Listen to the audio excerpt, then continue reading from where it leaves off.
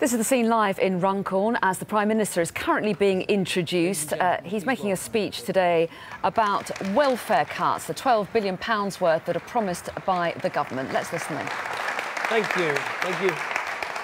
Thank you very much for those introductions, and thank you for that welcome. I gather one of the old boys of this school is John Bishop, and he comes back here to speak regularly, and apologies in advance for not being anything like as amusing. In fact, there are no jokes in this speech at all, but it's a privilege to be here. And this is an amazing school.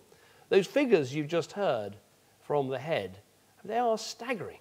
To go from a fifth of students getting 5 good GCSEs to over 2/3, well above the national average, that is a remarkable transformation. And to do it here in a school where some 60–65% of children are on free school meals really demonstrates, in fact, what this whole speech is about.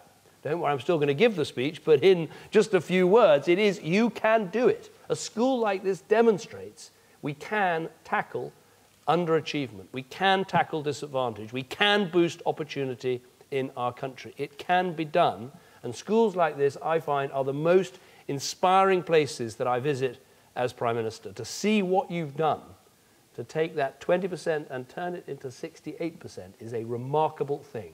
So thank you, and please keep doing it. You're an example to other schools, and other schools not just in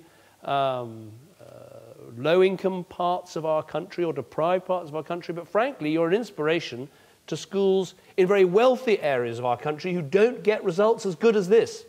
And that message should ring out from this great school today.